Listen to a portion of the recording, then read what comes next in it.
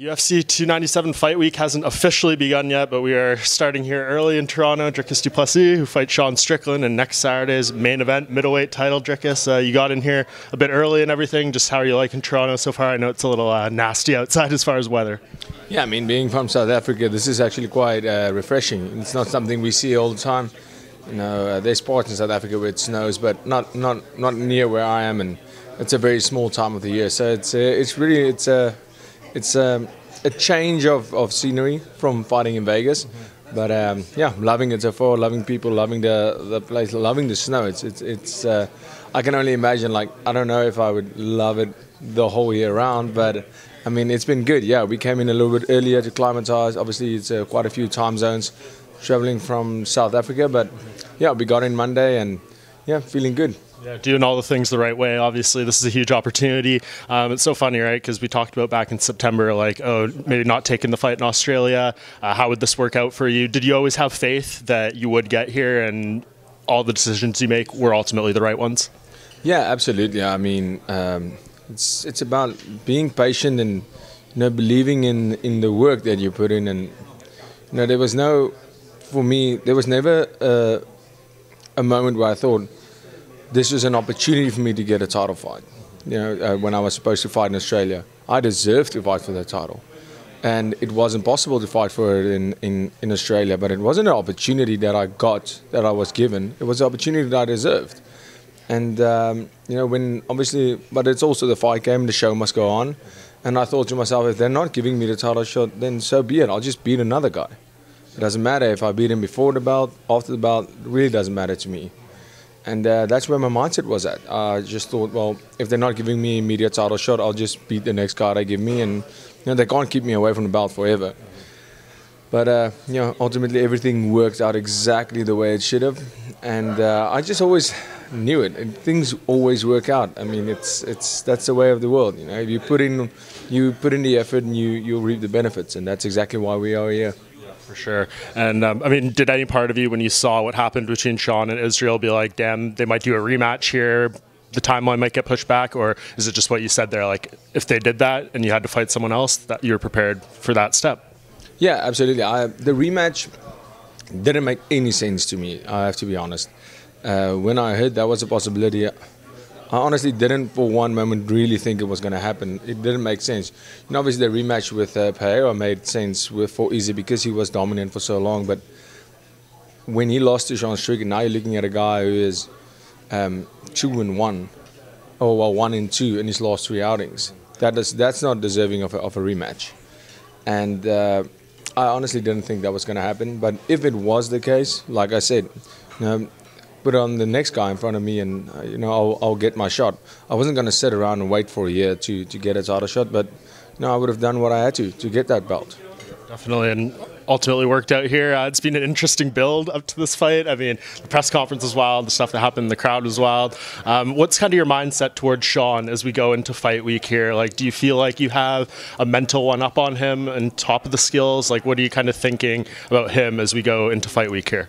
Yeah, well, I don't think the mental up on Sean Strickland came because of the press conference. It's an IQ thing, but 100% I'm one up on him mentally. But like I said, that has nothing to do with the press conference. But even there, I mean, I beat him at his own game right there, which I believe, yeah, I mean, Sean Strickland, like, I mean, this has been said many times. He dishes it out, but he couldn't take it, and you know, it was. But that's that. I mean, that was the end. That's the end of that discussion.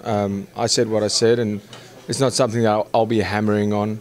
You know, I'm smart enough to get more stuff to piss him off, and you know, I don't need to be hammering on anything. And in terms of my feelings towards him, or my mindset towards Sean Strickland is exactly the same as it would have been if this wasn't a title fight. For me, you know, I'm in there to do business. Whether I respect him as a person, which I do, and as a fighter, 100%. I think he's an exceptional fighter. He wouldn't be a world champ without that. And even as a personality, you know, he showed some weakness and crinks in his armor after that press conference. You know, saying the stuff he does, you know, he's Sean Strickland. He says outrageous things. I think the hypocrisy came in where he almost he went out and said, listen, this is off limits. You can't speak about somebody's wife while he's doing the exact same thing. You don't say that. Calling Khalil Roundtree out for crying and saying all sorts of stuff, then him crying. That hypocrisy, that exposed him a little. But, I don't think he's a bad guy at all. I don't think he's a bad guy. He's a character I enjoy and I have. But what I think of him as an opponent and thinking about the fight, my mindset's exactly the same that it would have been if we fought before even being ranked. I'm seeing an opponent, I'm seeing a guy, I'm here to do my job, do my business, and yeah, there's a title on the line now, but it doesn't change anything for me. The fact that there's no anger towards him, I really don't, I have more respect for him after what happened in the crowd and the press and all, but, I'm there to fight somebody, I'm there to do my job, and it doesn't really matter who it is that steps in there next week. I'll be ready. Why did your respect for him go up because of all that stuff? Yeah, I mean, I took on his manliness. I was in his face and I told him, "What are you going to do about it?" And he stood up for himself. That's what a real man does, and I'm happy for him. I'm glad that he has that in him to. No matter what the situation, what the repercussions, he didn't think about it. He said, "I'm standing up for myself," and rightfully so. So I mean, that's where the respect comes from, because that's exactly what I would have done. Was there any fear with what happened in the crowd there, like it might jeopardize the fight or something? He cuts you, things like that. Like weird things can happen in moments like that. So did it work out? I guess if that was going to happen, it was best case scenario, and how it ultimately unfolded. Yeah, I mean, I guess that's always a possibility, but there was never the fear of that. I mean, there's no time to think about that stuff. But the way he hit, there was no cuts going to happen. I can feel that. Tell you that. The way those shots landed. I heard a lot of people saying it was staged. You know how it must suck if you try and just jump over a chair. Obviously, I was facing him, so it wasn't like a sucker punch. But he jumps on top and just starts throwing elbows and punches. And you're a professional fighter, and most of the people think, including a guy like Robert Whittaker, thinks it's staged, think we're acting. I mean, that's not good. That's not good. If you're starting to like really throw down, and somebody thinks it's fake punches, that sucks. I mean, for him. I mean, but yeah, I guess afterwards you think about that. I know Dana came to me and said, "Listen, this is the case.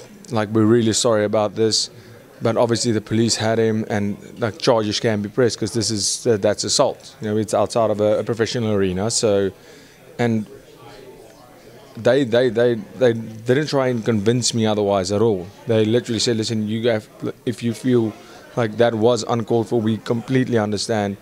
If you want to, press charges, take this further." And I said, no. Please, no. We are two fighters. I mean, it was a good old scrap, like we did before we became professionals. And I just asked them, like, is there any, I would love to make sure, I would even take the blame if that's possible, just to make sure that nothing happens to him. We know to come to Canada, they are very strict. They're very, very strict in getting into the country, and I just wanted to make sure that nothing happens that the fight's in jeopardy. And I never thought that Sean Strickland, never even think of it, of him trying to get a way out. He's not that type of guy. He's a type of guy that's always game. He's a guy that will go out on his shield and do it with honor. And as far as the fight itself, I mean, people look at your first 5-rounder in the UFC. We know like cardio and output and stuff seems to be his strong suit. How do you think it ultimately comes together in the cage? Do you feel like this is going to be a longer fight where you might have to show off how you compete over 5 rounds, or do you feel like you can maybe put him out earlier? I always say this: if need be, I have one decision in my whole career, and that is Brad Tavares. And in that fight, we came to a situation where the fight pace, if you go look at the punches thrown in that fight, just the pace, go look at that fight again, and you'll see what I am made of. You look at a guy like Brad Tavares, who has a lot of 5-rounders, who's been in the UFC forever, truly one of the most durable guys in the world. And when we got to that 3rd round, he definitely won the 1st round, I won the 2nd, and in that 3rd round, commentators were saying, listen, Dricus is tired. He's really tired. It doesn't matter how tired I am. I'm going to do what I need to do to win the fight. So if this is a Sean Strickland fight of punching really, really, really soft, and jab, jab, jab. If that's the case, which it won't be, I won't allow it.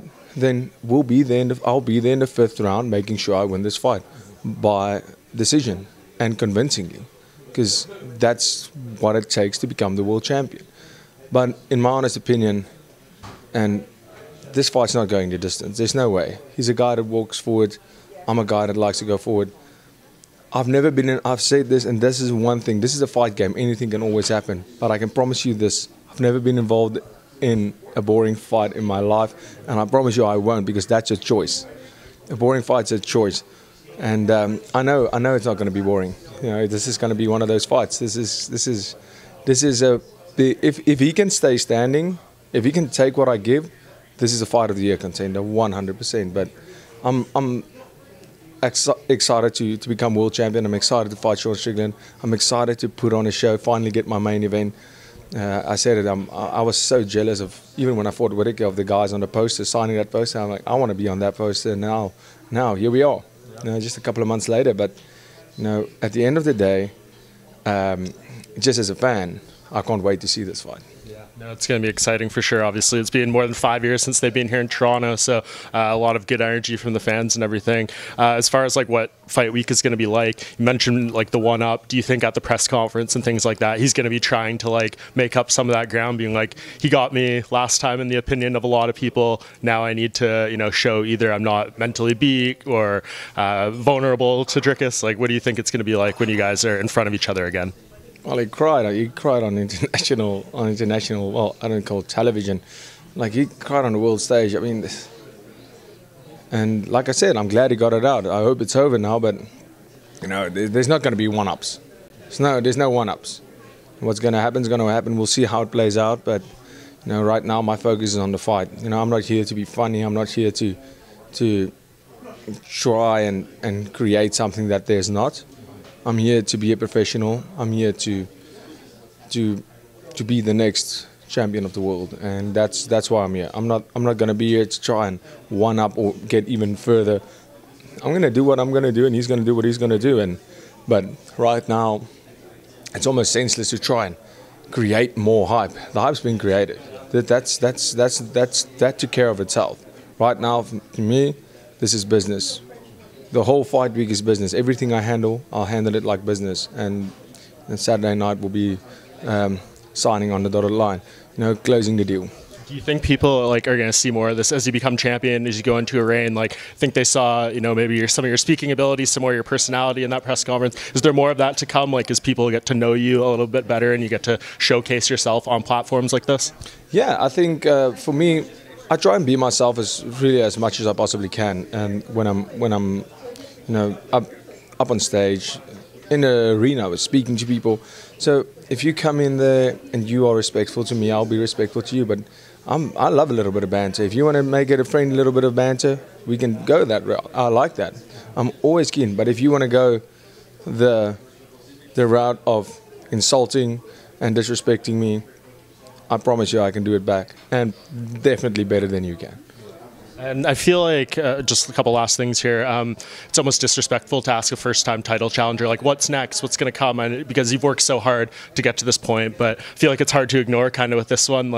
People are looking at the glaring hole in the schedule, UFC 300. There's Khamzat out there saying that he's been promised the title shot. Israel saying he might come back this year. Have you got any indication what could come after this? Would a quick turnaround for 300 even be possible? Obviously depends on the fight. What are you kind of thinking in your mind's eye? Yeah, for me, I have to be completely honest with you. This fight is, just like every other fight, has consumed me. The title has always been the next step, the step closer to the title, the step closer to the title. Right now, my step, the one big step far from the final step, is fighting for that belt. And my mind, my whole life can stop on that night. And like I said, I'll win or I'll die trying. My life in my mind stops after that fight. And after that fight, my whole life is in front of me. This, to me, is the end for me. Because this has been the goal for such a long time. This goal. And I don't really care what happens after that for now. Right now, I'll start thinking about what happens after that when we get there. Then my planning starts with the rest of my career. And I'm really excited for that part because it's going to be even more spectacular. But for now, this is the end of Dricus not as a champion. And that ends next week, Saturday. I mean, I assume too, like people talk about maybe turning right around, but I assume you want to bring the belt home, like kind of have that celebration tour and stuff. Is that something you think about, like the aftermath of being able to get that moment to bring the title home? Yeah, absolutely. I mean, I'm going back to South Africa. I'm spending a couple of days in Canada to enjoy Canada for what it has to offer, because right now I see a lot of great food places. I see, it looks amazing. But right now we can't enjoy any of that, but I'm staying a couple of 4 or 5 days extra. And then I'm going home. Like I promised my people back home, my country, every single person in South Africa and Africa that I'm bringing about to Africa, to my home soil where I stay, where I train. And this will be history. This will be history that's made, and I can't wait for that moment. I've envisioned it, I've felt it, I dream about it. This is going to be insane. I can't wait to lift that belt on home soil. And just last thing, I mean, you're going to get asked this ad nauseum going into the week, like about Khamzat, about Israel. Of those two, do you feel like you ultimately end up fighting them both anyway? So it doesn't matter the order, it doesn't matter who comes back and stuff. Like those are probably going to be your first 2 title defenses, regardless. Do you think? I don't know. As far as I know, Khamzat's a welterweight. What middleweight did he fight? He fought at middleweight, but he fought a welterweight. I mean, closest was probably Gerald Meerschaert. Yeah, I mean, Gerald Meerschaert, when was that? Where was he ranked? I don't even know. I don't think he was at the time. No, he wasn't ranked. So, in my opinion, that makes absolutely no sense. The UFC promised him a title fight. Where in the world does that happen? And he says, no, he's fighting Strickland. No, you're not. If there's a champion, if you get a title shot, I'm the champion. You're not going to get a title shot. And Israel Adesanya, that makes sense. Last thing, what kind of champion do you want to be when you have that belt? A lot of things are going to come your way. A lot of people are going to come out of the woodwork being like, want to be your best friend, ask for things of you. How prepared are you for that chapter in life? And I guess just what do you want to represent when you do have that belt? Yeah, I want to represent my country, my upbringing, my parents, my culture, being Afrikaans, South African. I want to represent the people we are. How amazing we are, how amazingly I grew up, and the upbringing I got from my parents, from my culture. It's something that is completely unknown to the fight world, and I would love to share that with the world. And then of course be myself, because I'm not, you get that in a sense where you have to be a certain way. People expect you to be, and I see that killing people's souls. I don't want to be that. I'm going to party. I'm going to get drunk. I'm going to the same way that I've always done it. And unfortunately, now everybody's filming it. It's even been like that now. But film whatever you want. I have the right people around me. I always have. When it's time to play, I play hard. When it's time to work, I'm the hardest worker in the world. I know that for a fact. So I'm going to try and be unapologetically myself. And I have to, like I said, I've always had the right people around me, my same team, coaches, my parents, my brothers, my friends, the loyal, the people who were there from the beginning. And I think that's the secret. That's the secret to staying grounded and staying true to yourself, is not having, because like you said, a lot of people will now come and say, listen, I want this, and act. It's all act, because now it's the limelight. No, it's about keeping the real ones close to you, and having people around you whose opinion you can really trust, not people who just say the things you want to hear. And that's what I believe is the downfall of a lot of people, and it won't be mine. Well, I think this was a great table setter. I've taken enough of your time here, but we're going to speak to you more throughout Fight Week as we get going here. So make sure everyone, of course, tunes into the coverage on MMA Junkie and watch this man January 20th, UFC 297 main event against Sean Strickland. Let's go.